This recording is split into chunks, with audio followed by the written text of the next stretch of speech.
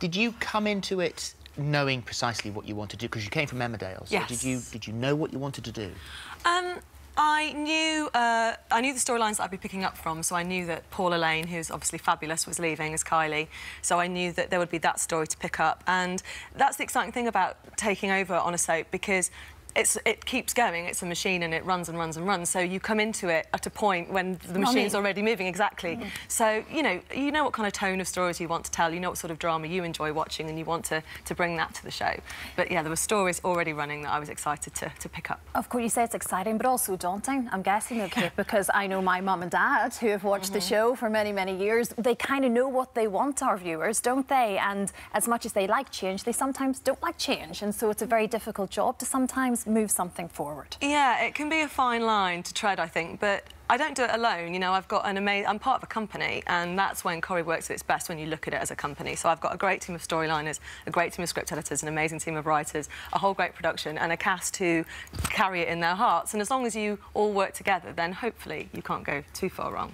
And for you, Helen, you have, over the years, had some incredible storylines, but the Kylie storyline was one that I think I read that you took home with you. You know, you stop at the gate and you go home and you're at home. But to actually watch that story unfold, I watched Jack and Paula do that last final scene, and I just... It was so moving. Yeah. We watched, actually, I sat on the curb, on the street, for 2 days watching it, just watching them work. Really? Because they were so brilliant. Yeah, and moving, and I think maybe they took it home that week. Look at their little faces. Jack's been superb. He just... You think he can't do any more. I mean, but he does, believe me, he does. He does more. He goes on and on. And Paula was heavily pregnant at that time as well, pregnant, so... Yes, I worried about that. Yeah, I did. Emoting. I wondered what like the baby was feeling. Yeah. But anyway, the baby is born and beautiful and all is well and happy. But it continues. It continues tonight. So this extraordinary story. Is he locked in the cellar of the bistro tonight? Is that what he is? Yes. It's actually Gail's idea. It's Gail's idea, and this is what I love best about the story, because, as you said, Gail's had quite a journey herself in life, but we actually conceived the story from Gail's perspective. So she wants to protect him and everybody else. So it's all about what a mother does and how far she'll be driven to sort of contain this problem. So yeah, the bistro cellar is the obvious option. What was extraordinary? I can understand me thinking that I'll lock my son up. That's that's easy. but you know that the son and the daughter, that Sarah and Nick allowed it, is another. But they did. Yeah. Maybe they just do as I say. Well, who wouldn't? Pretty strict.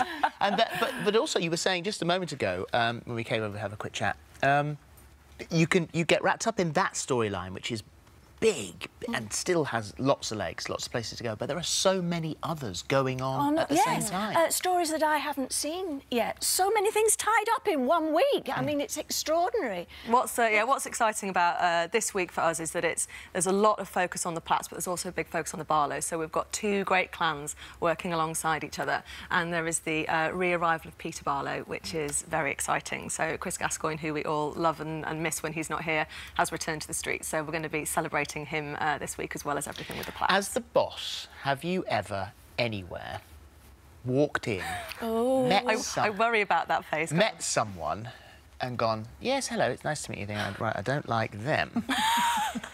Cliff.